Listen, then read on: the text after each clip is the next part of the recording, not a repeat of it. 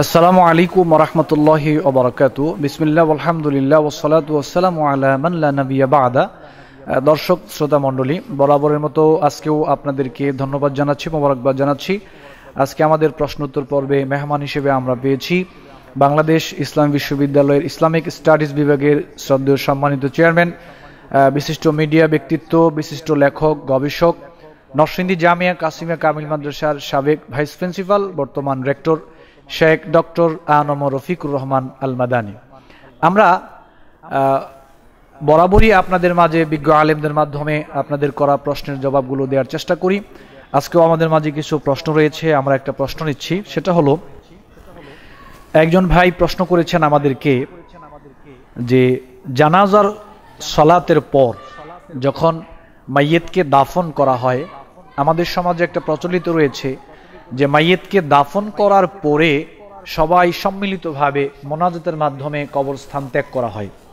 তো ওই ভাইটি জানতে চেয়েছেন যে মাইয়েতকে কবরে রাখার পর সবাই মিলে এভাবে সম্মিলিত মোনাজাত করার ব্যাপারে ইসলামী শরীয়তের দৃষ্টিভঙ্গিটা কি? জাযাকাল্লাহ। বিসমিল্লাহ আলহামদুলিল্লাহ ওয়াসসালাতু ওয়াসসালামু আলা রাসূলিল্লাহ।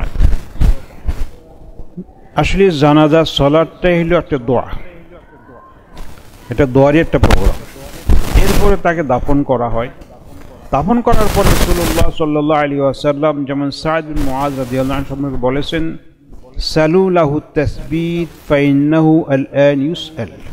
তোমরা তার জন্য তাসবিতে দোয়া করো, অর্থাৎ সে যাতে ঈমানের উপরে, ফেরেশতাদের প্রশ্নের উপরে অটল থাকতে পারে সেই জন্য তোমরা দোয়া করো, এক্ষুনি তাকে প্রশ্ন করা হবে। এই জন্য রাসূলুল্লাহ সাল্লাল্লাহু আলাইহি ওয়াসাল্লাম সমবেত সাহাবাদেরকে নিয়ে বিভিন্ন তাসবিহাত পড়েছেন এবং দোয়াও করেছেন। সে দোয়াটা হলো হাত সম্মিলিত হাত তোলা নয়, এবং তিনি বলেছেন লোকেরা আমিন আমিন বলেছেন, এটা বলাটা বৈধতা প্রমাণ পাওয়া যায়। কিন্তু সকলে সম্মিলিতভাবে হাত তোলে এইভাবে মুনাজাত করতে হবে বা করেছেন তার কোনো প্রমাণ নেই।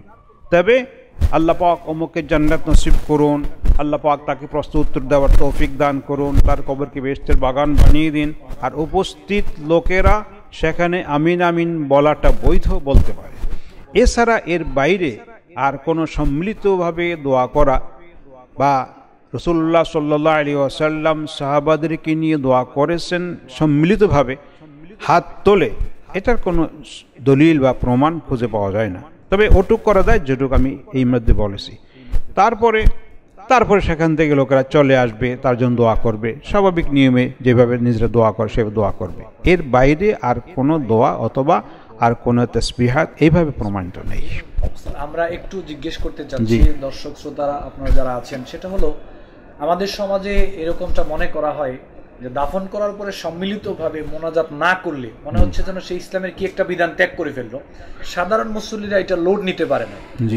তো এটা কি সবাই মিলে সম্মিলিত মোনাজাত করাটা এটা কি বেদাতের পর্যায়ে চলে যাবে?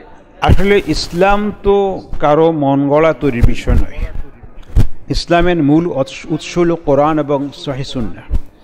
আল্লাহ পাকের পক্ষ থেকে এবং মুহাম্মদ রাসূলুল্লাহ সাল্লাল্লাহু আলাইহি ওয়াসাল্লামের পক্ষ থেকে ইসলামের বিধানগুলো যেভাবে এসেছে ঠিক সেভাবে পালন করাই হবে আমাদের দায়িত্ব, কর্তব্য। এর চেয়ে কমানো বাড়ানোর কোনো অবকাশ আমাদের কারণেই।